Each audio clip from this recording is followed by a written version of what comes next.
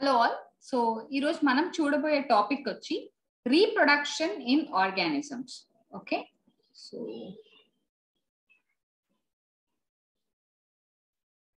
So ఈరోజు మనం reproduction in organisms లో ఎంతవరకు మనకి ఇంపార్టెంట్, ఏమేమి మనం తెలుసుకోవాలి అనేది నేను మీకు ఇప్పుడు చూపిస్తాను. సో మీకు వెరీ ఈజీగా న్యూమోనిక్స్ ఇవన్నీ కూడా చెప్పిస్తాను. So reproduction in organisms, so point by point ఈ వీడియోస్ ఫాలో అవ్వండి. మీకు లాంగ్ టర్మ్ లో చాలా హెల్ప్ అవుతుంది. ఈవెన్ షార్ట్ టర్మ్ వాళ్ళకు కూడా ఈ టాపిక్ ఏదన్నా డౌట్ ఉంటే ఆ టాపిక్ క్లియర్ అవుతుంది. So reproduction in organism, so ఇది చాప్టర్ 1 అండ్ +2 లో CBSE లో వస్తుంది. So according to NCERT reproduction in organisms అంటే ఏంటంటే, మనం దీంట్లో మెయిన్ గా చూసే పాయింట్స్ వచ్చి, ఒకటి asexual reproduction,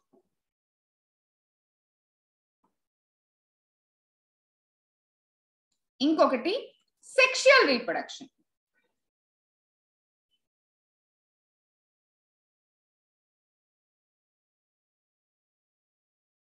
so asexual reproduction అనగానే మనకి budding, fragmentation, binary fission, so ఇవన్నీ వస్తాయి. So and vegetative reproduction, vegetative propagation ఇవన్నీ. సెక్షువల్ రీప్రొడక్షన్ లో గ్యామెట్స్, సో గ్యామెట్స్ ఇన్వాల్వ్మెంట్ ఉంటేనే సెక్షువల్ రీప్రొడక్షన్ పాసిబుల్ అవుతుంది.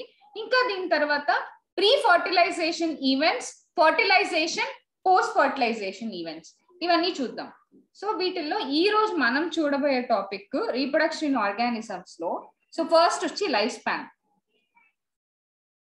లైఫ్ స్పాన్ అంటే ఏంటి?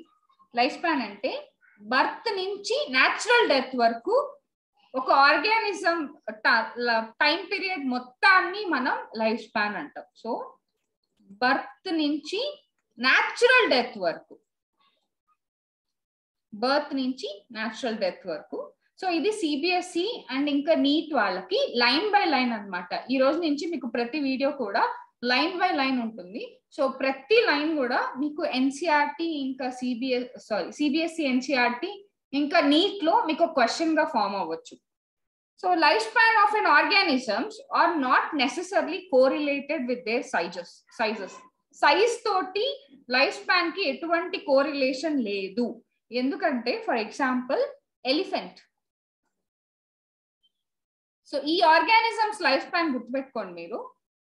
Rose, dog, butterfly,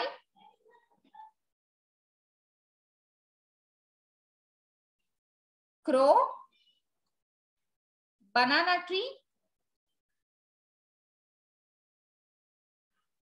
cow, parrot,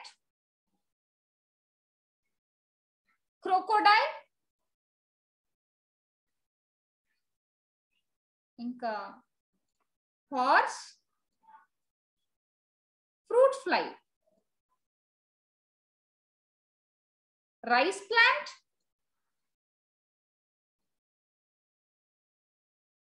tortoise, banyan tree. Neat wise ఈ వీటి లైఫ్ స్పాన్స్ అయితే చాలా ఇంపార్టెంట్. సో ఎలిఫెంట్ యొక్క లైఫ్ స్పాన్ ఇందాక చెప్పినట్టే మీకు సైజ్ ని బట్టి లైఫ్ స్పాన్ అయితే డిపెండ్ అవ్వదు. అంటే పెద్దగా ఉంటే లైఫ్ స్పాన్ ఎక్కువ ఉంటుందని, చిన్నగా ఉంటే లైఫ్ స్పాన్ తక్కువ ఉంటుందని అలా ఏం కాదు. యాక్చువల్ గా ఏంటంటే బాడీ తక్కువ ఉంటే మెటబాలిజం ఎక్కువ ఉంటుంది, బాడీ ఎక్కువ ఉంటే మెటబాలిజం తగ్గుద్ది. సో ఇప్పుడైతే మీకు ఒక చిన్న ఇన్ఫర్మేషన్ రిగార్డింగ్ అన్అకాడమీ. మీరు అన్అకాడమీ నుంచి 25% వరకు సేవ్ చేయొచ్చు for Unacademy subscription. So you can beat the price hike before May 19th. So మీకు ఈ ప్రైజెస్ హైక్ అయితే May 19th కి ముందే ఉంటుంది. May 19th తర్వాత ఈ ప్రైజెస్ హైక్ అవుతాయి. సో ఇక్కడ ఇవి ప్లస్ సేవింగ్స్ అన్నమాట. మీరు సేవ్ చేసేది ఇంత రూపీస్.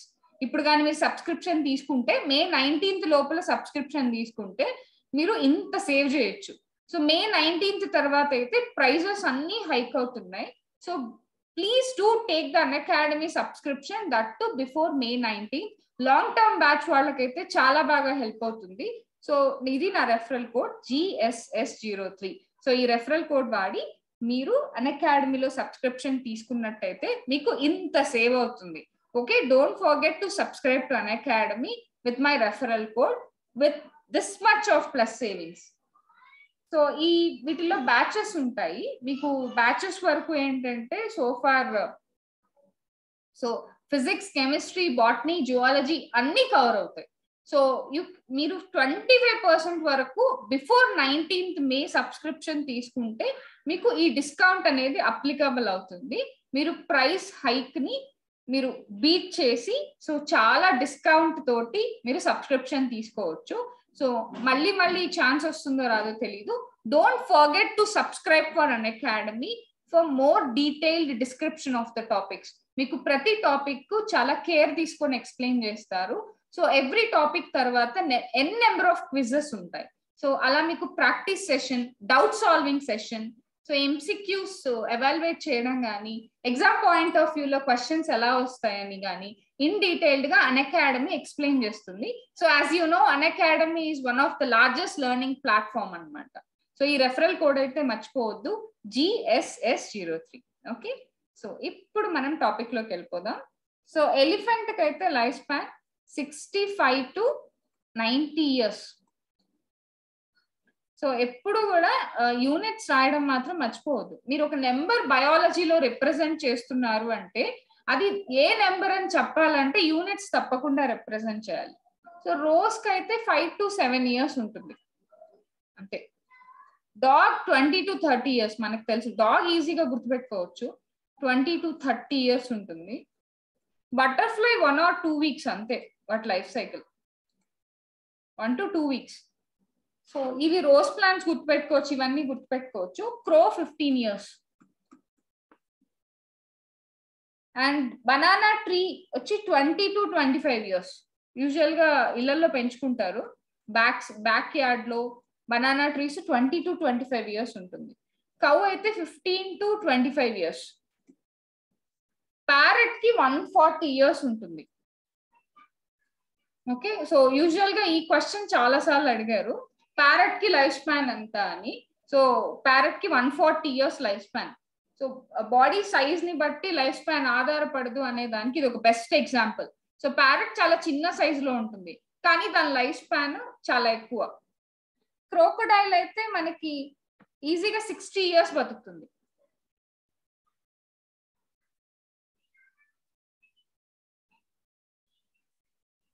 అండ్ హార్స్ అయితే 62 years. Fruit fly 20 to 30 days. So fruit flies మన దీంట్లో కిచెన్ లో ఎక్కువగా చూస్తాం fruit flies. So Drosophila. Rice plant 3 to 4 months.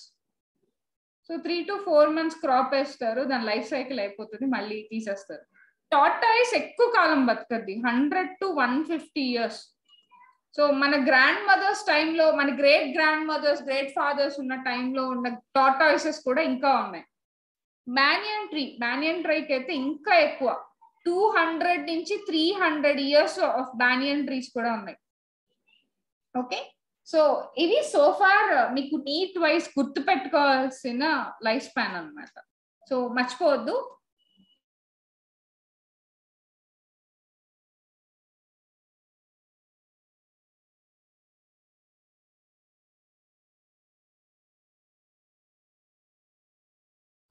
Okay, so ఈ లైఫ్ స్పాన్స్ ఒకసారి చూసారు కదా.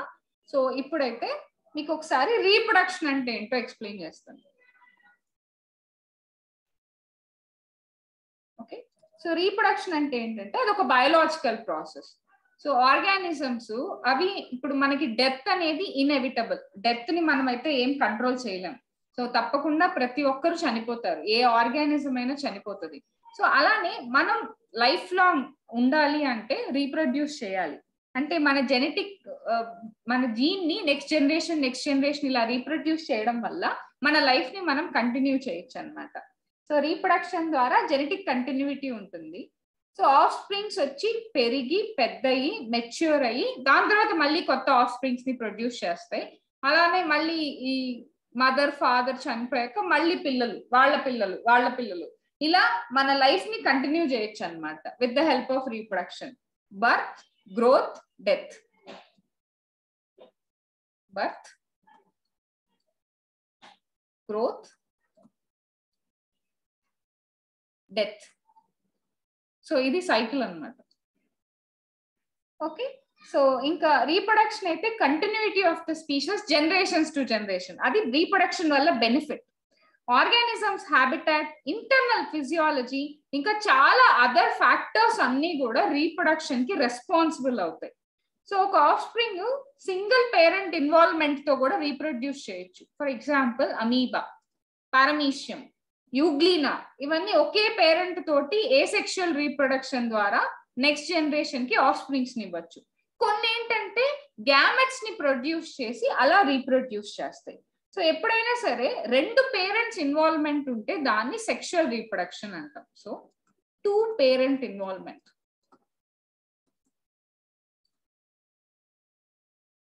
అంటే ఫీమేల్, మేల్, 2 పేరెంట్ ఇన్వాల్వ్మెంట్ ఉంటే అది డెఫినెట్ గా సెక్షువల్ రీప్రొడక్షన్. సో మనకి సెక్స్ అంటేనే అర్థం మేల్ ఆర్ ఫీమేల్ అని. అండ్ అదే సింగిల్ పేరెంట్ ఇన్వాల్వ్మెంట్ ఉంటే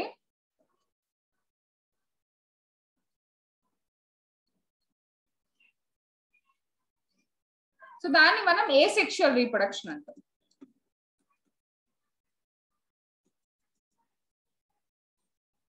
సో ఈ టాపిక్ లో మనం ఇన్ డీటెయిల్డ్ గా ఏసెక్షువల్ రీప్రొడక్షన్ అంటే ఏంటో చూద్దాం. సో ఇప్పుడు మన టాపిక్ హైలైటర్ ఏసెక్షువల్ రీప్రొడక్షన్ అంటే సింగిల్ పేరెంట్ ఇన్వాల్వ్మెంట్.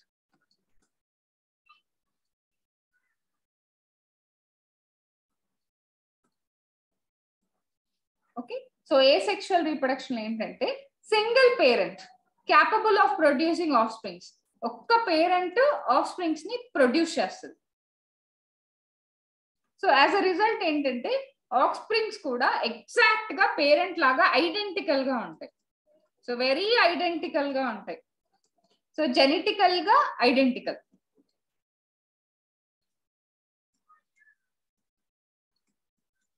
సో వాటిని క్లోన్స్ అంటాం. యూజువల్ గా ఏసెక్షువల్ రీప్రొడక్షన్ ద్వారా వచ్చే ఆఫ్ స్ప్రింగ్స్ ని క్లోన్స్ అంటాం. ఎందుకంటే మార్ఫలాజికల్ గా జెనెటికల్ గా సిమిలర్ గా ఉంటాయి కాబట్టి. సో 2 పాయింట్స్, మార్ఫలాజికల్ ఇంకా జెనెటికల్ గా సిమిలర్ గా ఉంటాయి. And single celled organisms Kingdom Monera, Protista, ఇవి మోస్ట్లీ బైనరీ ఫిషన్ మీద డిపెండ్ అయి ఉంటాయి. So binary fission like Monera, Protista, so ఈ కింగ్డమ్స్ లో ఉండే organisms mostly asexual reproduction, usual గా binary fission. So fungi, algae వచ్చి ఇవి కూడా రీప్రొడ్యూస్ చేస్తాయి త్రూ యాక్చువల్ గా జ్యూస్ పోర్స్ ద్వారా. సో జ్యూస్ పోర్స్ మీరు ఎందులో చూడొచ్చు అంటే ఫంగై ఇంకా ఆల్గే. ఇంకా ఫర్ ఎగ్జాంపుల్ కొనీడియా. సో ఈ కొనీడియా అనగానే మనకి పెన్సిలియం గుర్తొస్తుంది. సో కొనీడియా అంటే డస్ట్ అని అర్థం. మీరు ఆ ఫంగస్ మీద చూస్తే మీకు డస్ట్ లాగా ఉంటుంది కాబట్టి ఆ ఏసెక్షువల్ స్పోర్స్ దాన్ని కొనీడియా అని పేరు పెట్టారు. సో పెన్సిలియం వచ్చి మనకి కొనీడియా ద్వారా, హైడ్రా వచ్చి త్రూ బడ్డింగ్.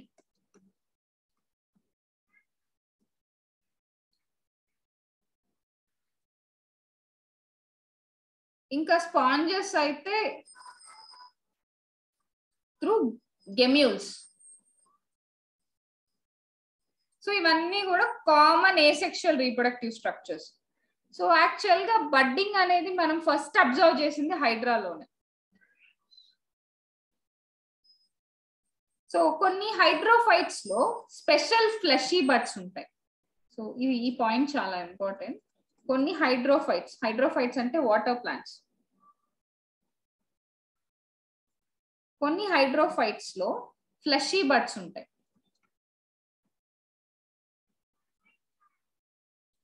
సో అవి న్యూ ప్లాంట్స్ ని ప్రొడ్యూస్ చేస్తాయి. వాటిని మనం టూరియాన్ అంటాం. టూరియాన్. సో వాటర్ ప్లాంట్స్ లో ఉండే fleshy buds. So vegetative reproduction అనేది కూడా ఒక type of asexual reproduction.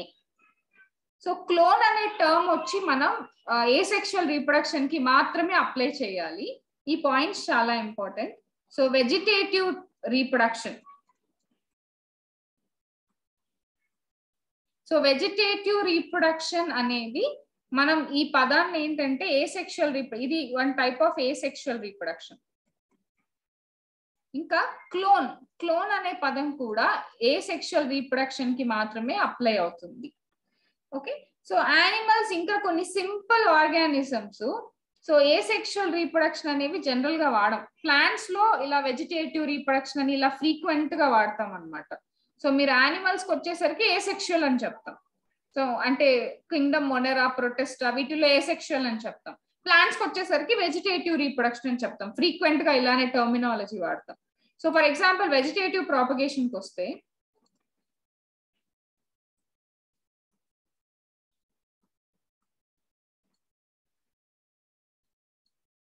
okay, so when you go with vegetative propagation, runner, so runner ki meeku vache best example lawn grass. మనం lawn లో run చేస్తాం, so అలా గుర్తుపెట్టుకోండి. lawn grass, rhizome, so rhizome అయితే obviously we all know ginger ఇంకా turmeric. So ఇవన్నీ rhizomes, ఇవి horizontal stem modification. దాని తర్వాత సక్కర్స్,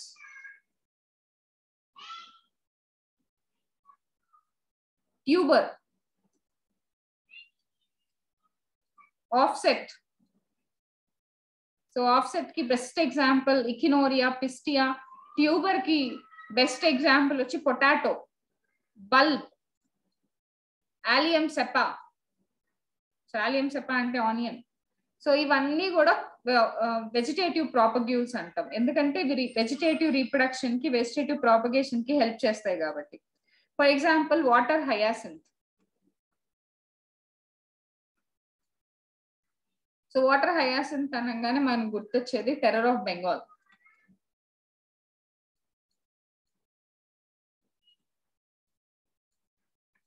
సో ఇవి వచ్చి చాలా ఇన్వాసివ్ వీడ్ అన్నమాట.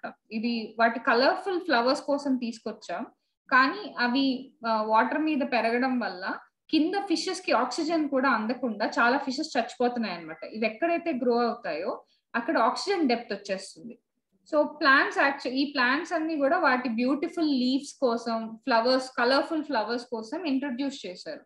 సో కానీ దీనివల్ల షార్ట్ పీరియడ్ లోనే చాలా ప్రాబ్లమ్స్ వచ్చి సో వీటి నుంచి గెట్ రిడ్ అవ్వడానికి ఇంకా చాలా డిఫికల్టీ ఫేస్ చేస్తున్నాం మనం. సో అది. సో దాని తర్వాత మీకు వెజిటేటివ్ ప్రాపగ్యూల్స్ కి మీరు బెస్ట్ ఎగ్జాంపుల్స్ వచ్చి eyes of potato. So I draw it. So పొటాటోలో ఉండే ఐస్ ఇలా ఉంటాయి. సో ఐస్ ఆఫ్ పొటాటో, ఇది ట్యూబర్ స్టెమ్ మోడిఫికేషన్. సో ఇది ఇది యాక్చువల్ గా యాక్సిలరీ బడ్, ఇది వచ్చి రెడ్యూస్డ్ లీఫ్. సో ఇది చూడడానికి ఐ లాగా ఉంటుంది. So potato, tuber. So next వచ్చి జింజర్. సో జింజర్ ఇలా ఉంటుంది. సో ఇది స్టెమ్ మోడిఫికేషన్ అని మీరు ఎలా డిఫైన్ చేస్తారు అంటే ఇక్కడ మనకి నోట్స్, ఇంటర్ నోట్స్ ఉంటాయి. సో కాబట్టి మనం స్టెమ్ మోడిఫికేషన్ అని చెప్పొచ్చు. అండ్ ఎక్కడ మీకు రూట్స్ ఇలా ఉంటాయి, ఇక్కడ నుంచి ఉంటాయి రూట్స్. సో ఈ నోట్స్ అండ్ ఇంటర్ నోట్స్ వల్ల ఇది స్టెమ్ మోడిఫికేషన్ అవుతుంది. సో ఇది వచ్చి మనకి రైజోమ్.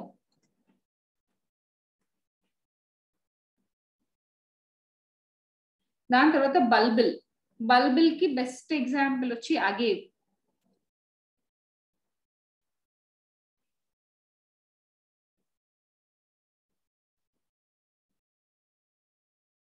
సో అగేవ్ వచ్చి బల్బిల్.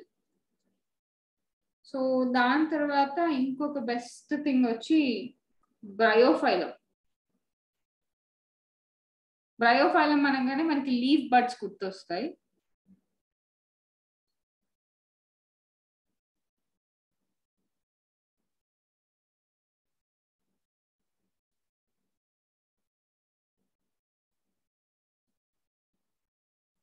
సో దీంట్లో రెటిక్యులేట్ ఫినిష్డ్ ఉంటుంది. సో ఈ లీఫ్ బడ్స్ కి ఇక్కడ చివర బడ్స్ ఉంటాయి. సో ఇక్కడ నుంచి కూడా చిన్న చిన్న లీఫ్లెట్స్ వస్తాయి. ఇవి గ్రౌండ్ మీద పడ్డప్పుడు, నేల మీద పడ్డప్పుడు మళ్ళీ మనకి న్యూ ప్లాంట్స్ వస్తాయి. సో బ్రయోఫైలం.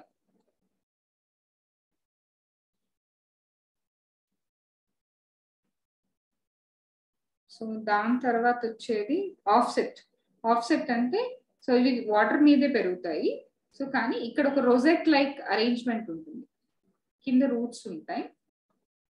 సో ఒక చిన్న స్టెమ్ వచ్చి మళ్ళీ ఇంకొక నోడ్ దగ్గర మళ్ళీ ఒక రోజెట్ లైక్ అరేంజ్మెంట్ ఇలా ఉండి ఇలా ఉంటుంది. ఇవి మోస్ట్లీ వాటర్ మీద తేలే ప్లాంట్స్. ఇకినోరియా పిస్టియా.